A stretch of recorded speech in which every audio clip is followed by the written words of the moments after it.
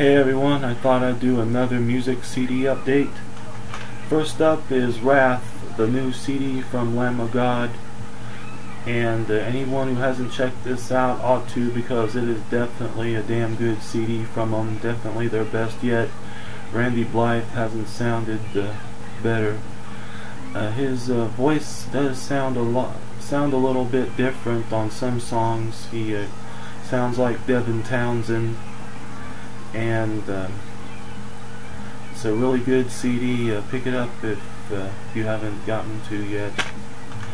Next one up is the Black Dahlia Murder-Nocturnal, the third CD from the band, and the first to feature a totally new lineup. All the songs are great, and Trevor Strands, if that's how you pronounce his last name, sounds so damn good the way he sings, kind of like the Tasmanian Devil. And of course, all the songs are pretty good. Next one up is the new CD from Voivod. This is Infini. This is supposed to be their last album, and this was one of the songs. This has songs that Piggy was working on before he had died. This of course features the lineup from 2003 of Snake, Away, Piggy, and Jason Newsted. And of course, I mean, the songs are pretty good, and I know you can hardly see it because of the glare on my camera, but here's a picture of the band. And of course, there's Jason Newsted. And of course,